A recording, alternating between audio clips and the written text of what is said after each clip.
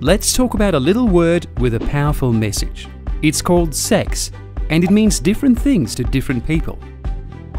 Some people find it easy to talk about sex with their girlfriend or boyfriend, husband or wife, friends and doctors, but it can make some of us feel uncomfortable. Where I'm from, we have like this awkward feeling every time we talk about sex.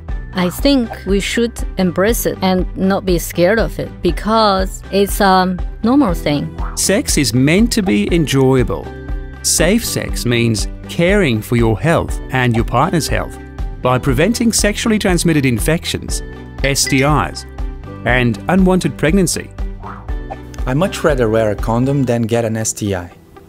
I've been thinking about my future. I want to have a family and I don't want to get a sexually transmitted infection because that could make me infertile, which means I wouldn't be able to have children. Back home, I never thought about condoms or safe sex, Nobody really talks about these things. Sexual health and safe sex is about building healthy relationships and protecting each other. Using a condom every time you have sex will keep you and your partner safe.